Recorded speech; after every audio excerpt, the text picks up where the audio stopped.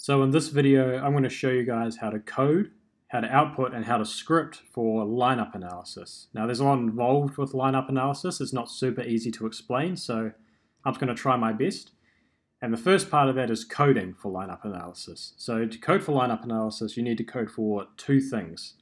You need to code for the players on the court, and you need to code for the position outcome. Now, the other part of this that's really important is they've all got to be in the same instance. Otherwise, it's going to be very difficult to script later. So this is my code window. Now there's a full walkthrough of this code window. There's a design video for this code window, and I'll put those in the description below. But just to kind of do you a quick notes version of this code window, I get to select my players over here on the player matrix. So I'll select these 5 players. You know, if there's other players down here, I'd select them, but I just put my 1 player in there. So I've selected my 5 players, and those have showed up on my main code window face. Now, just to the right of the code window, I've got my players here as well. Now, that's just using a button mimic script. So it's just saying, get the button name from this button ID and replicate that name. So player 01, that's the button ID of this player over here. So it's replicating that name, cook green over here, cook green over there. So I've got my 5 label buttons. Now, you won't be able to see it when I turn on my links. No, absolutely not. But there is 5 activation links between this offense button and these 5 labels. Same with this defense button and these 5 labels. So anytime I press offense or defense, these 5 buttons activate. Now you'll see that if I just go into code mode now, I click offense, all 5 will activate, and defense, all 5 will activate. So that puts all 5 of those player names inside my offense and defensive instances. Now that's when, I'm coding the game. If I'm on offense, I select my 5 players.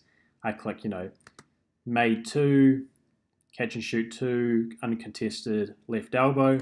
Now that made 2 label, because of, of the way that my code window is designed, will also be in this instance. So when I click over here and put in the sorter, you'll see that I have all 5 of my players, 1, 2, 3, 4, 5, as well as the shot result, all in my, Rams offense rows. So I've got my players and my shot result all in the same instance. So that means when I script for this later, I can easily kind of, identify what outcomes go with what players. So that's part 1 of coding and scripting for lineup analysis. So part 2 of coding and scripting for lineup analysis is this very important scripting concept. So there's 2 ways to script labels. There's a scripting without the word label and scripting with the word label, and they do 2 very different things. So here on my very complicated timeline, I have the row offense, and I have 2 instances. Now if I just put these in the matrix, in the sorter, you'll see that there's, lots of the word test in each instance. In this first one, I've got, 10, and the second one, I've got 4. So when I'm trying to script for that, like counting the word, how many times I've got the word test, you're going to get 2 different results depending on what sort of way you code for labels. So if I just go into report mode and press execute, we'll see that we've got 2 and 14. So what's the difference? When I don't use the word label, so show count test where row equals offense, I'm just going to get the number of times the word test shows up in the row offense. So there's 2 instances, both have the word test in them, so I'm going to get the output of 2. For this one here, show count label test where row equals offense. So the difference is being just that word label. Show count test, show count label test. So show count label test where row equals offense, it's going to count the total amount of times I have the word label, count the total amount of times I've got the word test in this row offense. So I've got 14 times the word test, so that's the output I'm going to have. Now this is extremely important for lineup analysis, and when we get to the final output window, you'll see why.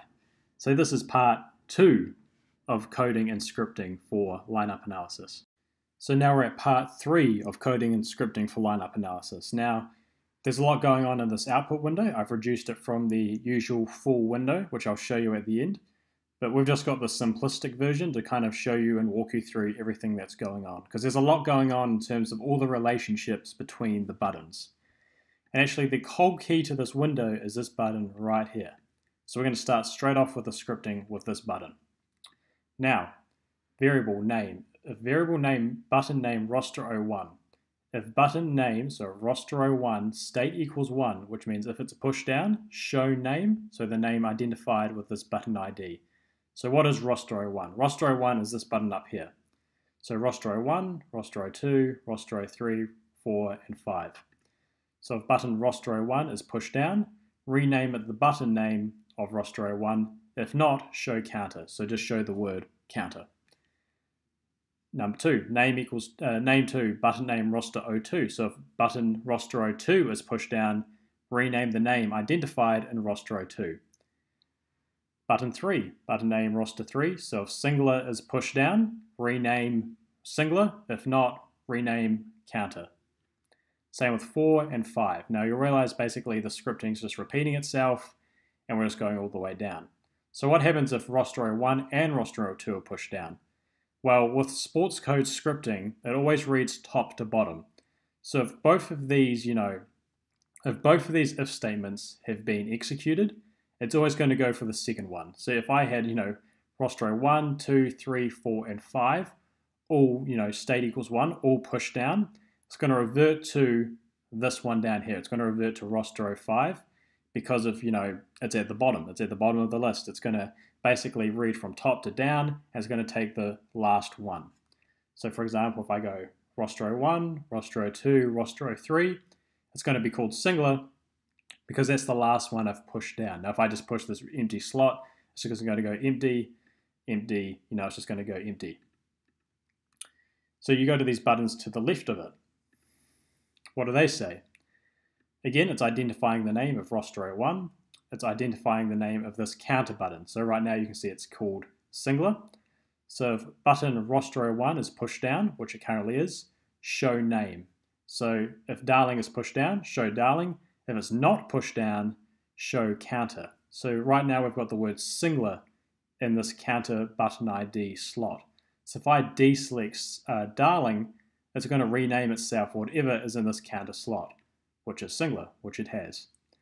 Same with salt. If this button is pushed down, rename it what's in this roster02 spot. If it is not pushed down, rename it whatever is in this word counter. So if I deselect salt, it's going to go to whatever is in the counter slot, which is singular. Now if I deselect singular and put salt, they're all going to name themselves salt because they're all basically saying, oh, our button's not pushed down, so we'll rename ourselves whatever is in this word counter box, which is salt. Now obviously, as I said, it's reading it from top down. So if I put now, say, just this empty slot here from roster05, they're all going to rename themselves from the button of roster05, except the one that's pushed down, because it's saying, if we're pushed down, rename what's in this slot. Only if it's not pushed down are we renaming itself, whatever's in this counter box. So if I deselect this, it's going to go back to that blank spot. Now I know that's very complicated to understand. There's a lot going on there, but you've seen the scripting on my screen, so you can kind of replicate it if you need to kind of, recreate it in your own windows. Which just takes us to the actual statistical output. So we're just going to start off with the most simplest, output, which is position number. So how many positions have our selected lineup been on the court? So we're just going to read the scripting. Position, button name, home team plus offense. So I'm just identifying the row from which I'm going to get this output from. So home team is the button ID of my Rams button here. So Rams plus offense equals Rams offense, which is the name of my row here in the timeline, Rams offense. Then I've got all these slots here. So ID01 equals button player 01, ID02 equals button player 02, 3, 4, and 5. So I'm basically using variables to identify what's in these button IDs. Where are these button IDs? They're down here. So player 01 is this box here, player 02, 3, 4, and 5. Now since we're just doing positions, we're not really counting anything, so we're just going to go straight to the show. Show count ID01. Show count ID02, and 03, and 04, and 05, where row equals Rams offense.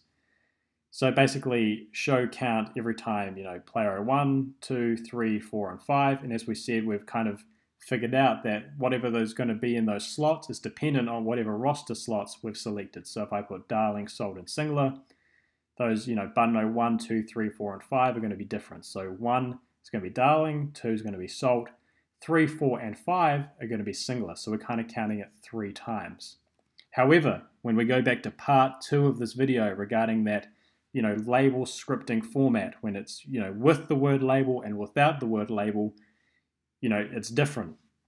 So as you can see here in the show count script, we don't have label IDO1, label IDO2, and label IDO3.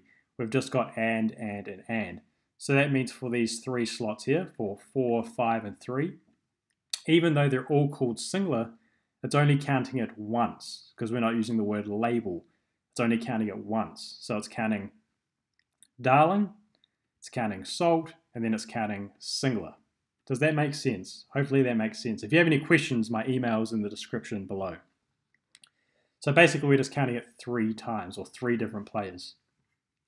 So that's just for positions. So if we go to, say, for example, 2-point shots, where there's going to be, I've got it in report mode, 2-point shots. It's going to be, sorry, I'm in field goals. We'll go to 2-point shots. So we've just got the couple of variables. So now we do have some counting. So count made 2, and 1, 2, 3, 4, 5.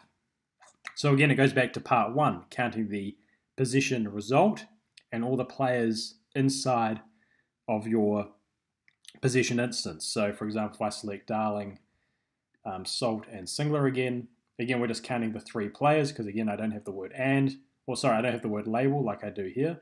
So count label made 2 and darling and salt and singular where row equals position. Count label made 2 or label missed 2 and darling and salt and singular, if that makes sense. Same with all the percentages and then all the show buttons. So then when you got to, say, field goals, again, I clicked it in report mode, so that's not going to work. So say I got field goals, again, I'm counting made 2 or made 3, so the position result, and then the players, darling, salt, and singular, because again, I'm not using that word label. Made 2, made 3, missed 2, and missed 3, darling, salt, and singular. So you can kind of see the pattern. You've just got to get the position result and all the 5 players, and then from that point, once you've used the variables to identify what you're actually counting, what you're actually identifying, then you can do your usual percentage scripting and show those percentages. So then I've just used my usual percentage script, then I can output that and get my very fancy outputs. Now, if you look at the usual lineup analysis I've got all these offensive stats, all these defensive stats, all these position types. I've even added the ability to exclude different players. And I've got all my shot charts, so how certain lineups use, from catch and shoot threes, from different areas of the court, from different team actions. So once you identify this first simple principle of identifying the position end and the 5 players on the court and understanding that difference in label scripting, you can get really creative with what sort of lineup analysis you can get. Now again, if you have any questions about this process, my email's in the description below, or you can contact me on any of my social media platforms. But hopefully this made a little bit of sense. It doesn't even make sense to me all the time when I'm trying to describe it. It's very difficult to ascribe, but hopefully, it clicked for you in your brain and you kind of see where it's all going. Thank you very much and appreciate you watching.